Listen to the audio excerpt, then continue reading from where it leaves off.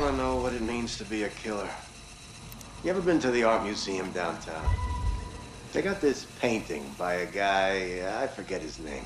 Famous painter. He did portraits of slaughtered cows hanging on hooks.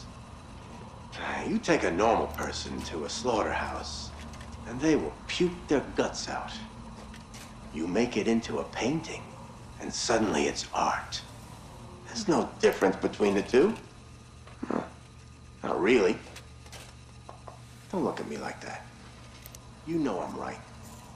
You get it. I know you get it. You got to do something that matters. Make people feel something they've never felt before. Shatter the illusion that any of us are really in control. Think of the most profound thing you've ever done. The most beautiful thing you've ever created. And I promise you, it's nothing compared to watching the life bleed out of someone. To see the fear in their eyes. To feel them pawing at you for release. To hear them pleading, begging. That moment when someone realizes they are at their end. That's when you feel it. That's true art. That's what you have to be. An artist. A sculptor.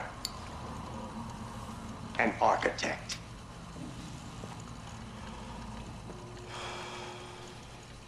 I see the gleam in your eye, Agent Monday. You're not fooling me. Ah, look at you now, huh? Am I gonna be your first?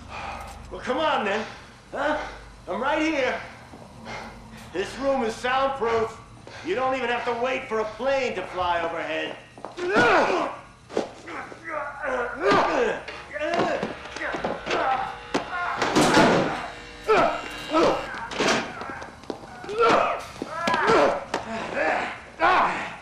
There you are.